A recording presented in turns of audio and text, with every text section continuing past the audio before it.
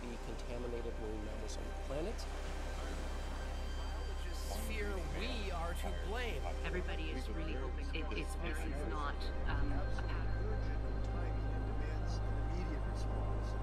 And that is the fate of our orcas. It's clear we're going to lose.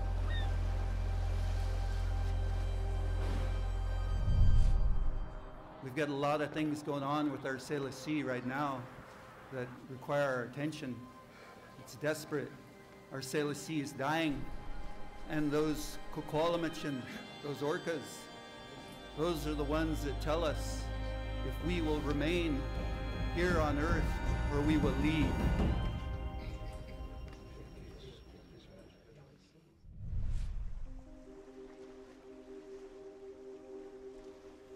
I've always loved orcas. I watched Free Willy when I was a kid, and then I probably watched it another 100 times after that. Their complex social bonds and empathetic nature, something that scientists are only just beginning to understand, that fascinates me. I was 10 when I saw killer whales here in the Salish Sea. And I dreamt of becoming a marine biologist.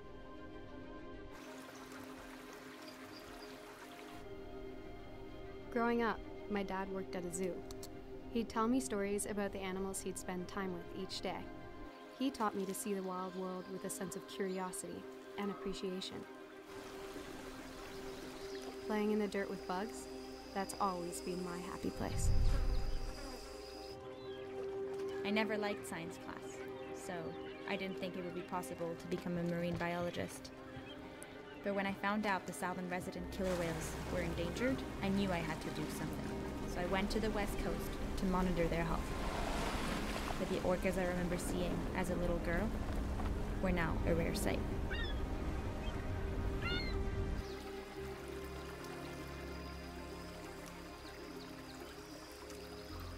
I went to study engineering, but university wasn't exactly for me.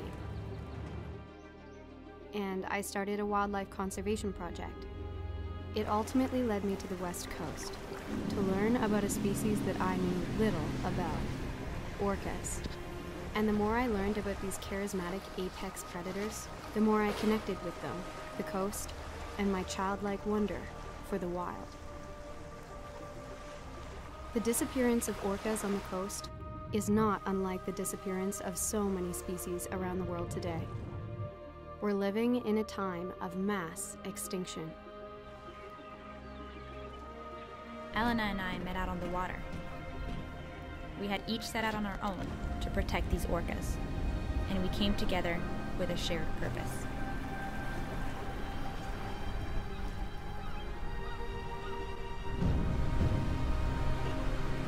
But at that time, Gloria and I didn't realize that these orcas were on the brink of extinction, the tipping point, and this coast needed us to change. We set out to tell the story of the southern resident killer whales. But this story isn't ours to tell alone.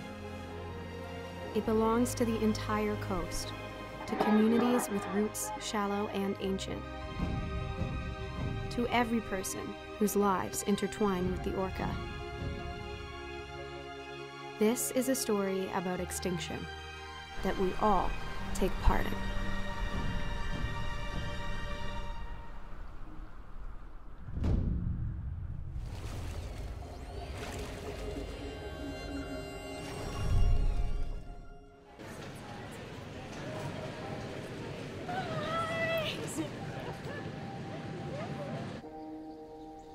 There's a lot we have to learn from these orcas, so we spoke with those who know them best.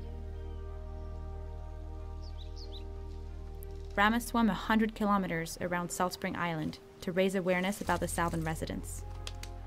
Jay Julius, an elected leader in his community, is fighting to preserve the Salish Sea for the next 7 generations. And Tasleen and Gary, they spend most of the year on the water, researching, educating, and advocating for these orcas. What makes the southern residents so incredible? How much time do we have? There really is something magical about them. They're so beloved, they're so intelligent. They're just magnificent, charismatic animals. They really show us what family is. They really show you what love is. They show you what teamwork is. They show you what survival is. They show you so much. I know they've taught me a lot, and to me they're Quethomachtin. And I know it sounds silly when you call them a relative, but I'll tell you this blood that runs through my veins, and my lineage and my family has been one with Quethomachtin since time immemorial. They do live in these big family groups. And the bond between the mother and the offspring, how can you not love that? Big adult males especially being so closely bonded to their mothers, it's extraordinary. Having that experience where the orca actually came right next to me, slowed down, and we had this moment where our eyes met. It was such a powerful moment, and I can only say that I felt so deeply seen.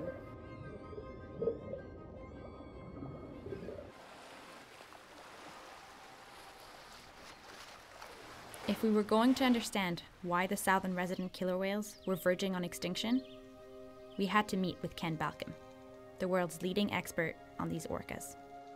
I'm Kenneth Balcom. I'm the senior scientist here at the Center for Whale Research, and I've been studying these whales since 1976. We'll give you a little tour of what we do currently, and then we can come back down to the lower lab, and that's where we have the history.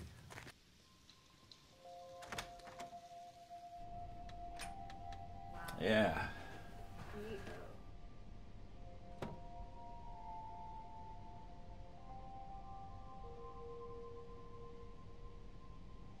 Yeah, this is Mia, and this is Dave. Yeah, and this is where we download the pictures and put them into their files as to individual folders. And I think Mia's up, you're doing the eye patch cattle. Yeah, you know, we not only use the dorsal fin and saddle as to individual ID, but also the eye patch. It says just K and L there? K and L, and Jay's here behind you. Perfect.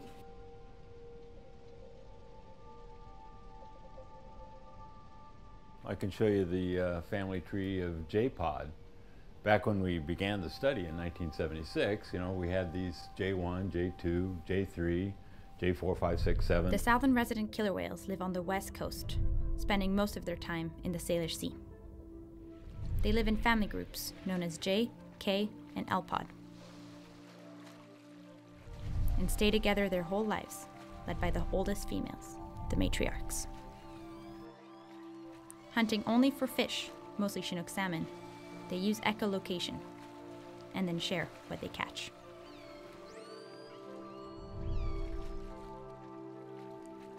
You can tell them apart from any other orca in the Salish Sea. They have their own language and culture, and there are only 75 of them left.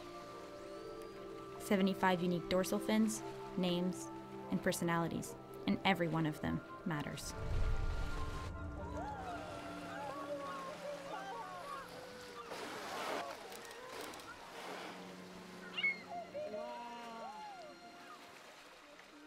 When J50 was born, it was incredibly exciting. We had gone as basically 2 years without a single southern resident calf being born in the population, and then here comes Scarlet, born to a mother who's getting up there in her years, kind of didn't expect her to give birth again, and then she did.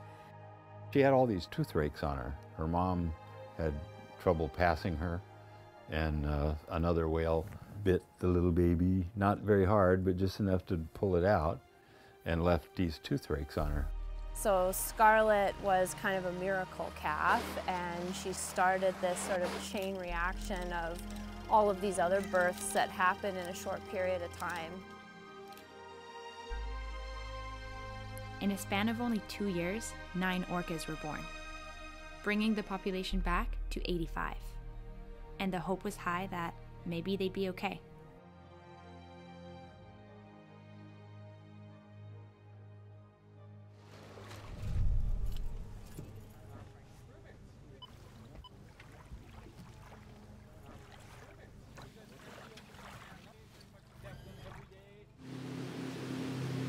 Then you look at the residents, whose primary food source is salmon, and they are not doing very well. We will talk about kind of what's going on with them and what you can do to help. J1, Scanna. Scanna J1. Hey, was that HP that just went by?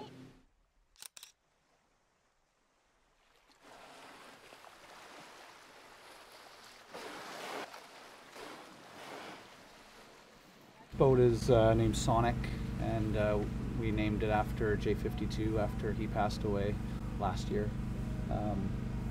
We've kind of done that with all of our boats as just a memoriam for the whale that passed away. Seeing that, and obviously watching J52 pass away along with J54 and J28, it's that whole baby boom kind of, the high of that went low pretty quick. You can see that, you know, a normal population, you would have the elders pass on and the young carry on. But we're noticing what's happening is that we're having a lot of the young ones die.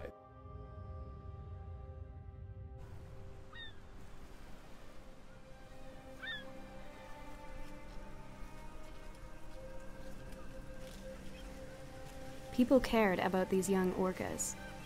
But like most causes, awareness faded and most of the world moved on. But Gloria and I couldn't. These orcas are intrinsically tied to this ecosystem. They're an indicator species, and they're telling us that the Salish Sea is in trouble.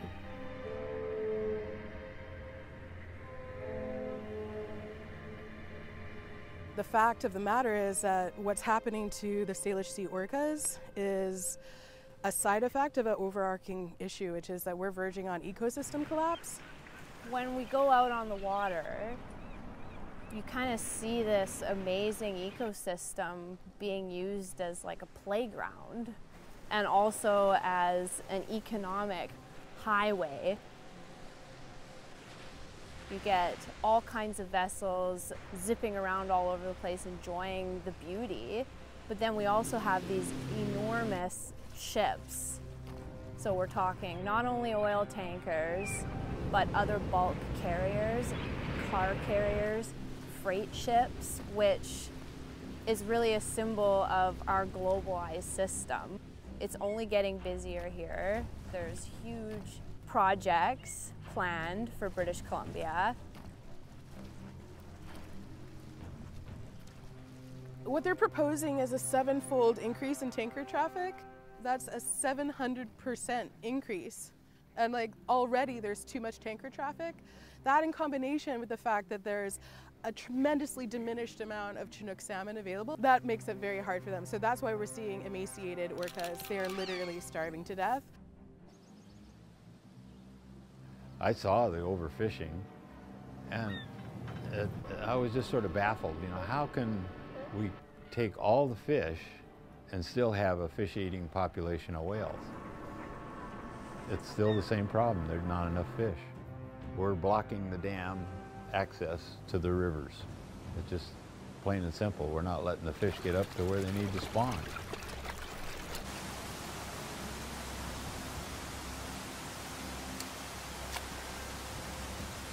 I'm gonna keep on shouting. There's nothing else I want to do with my life at this point. They don't have a voice. They need a human. They need, probably 300 million humans to shout for them. We have increasing amount of public interest and a great crowd, so this is clearly important. I've never seen anything like this. People coming together like this for another species. It's incredible.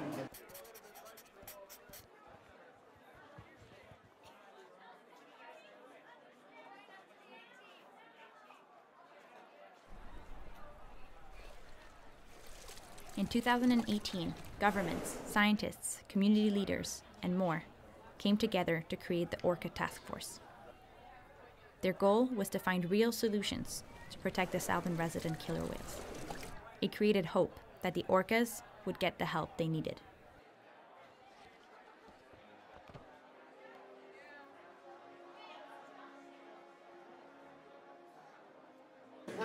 turning point. You can sense it. This is a we're at a turning point, but we've got to keep pushing.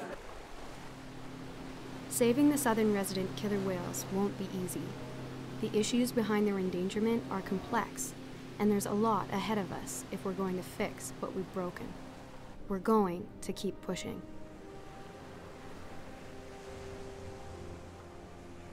There are few places left on Earth like this, where salmon flow in the millions upstream each fall, and the bears gorge themselves into hibernation. Where whales can be heard singing and old-growth forests still stand today. This place is alive.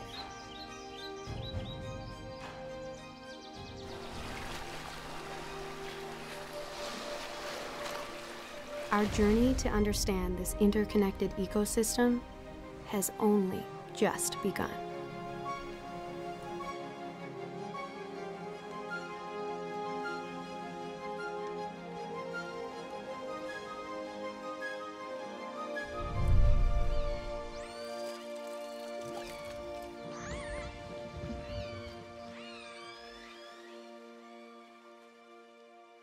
I think I do have a strong bond to the whales, but I try not to cry when they die or be overly emotional about it. I mean,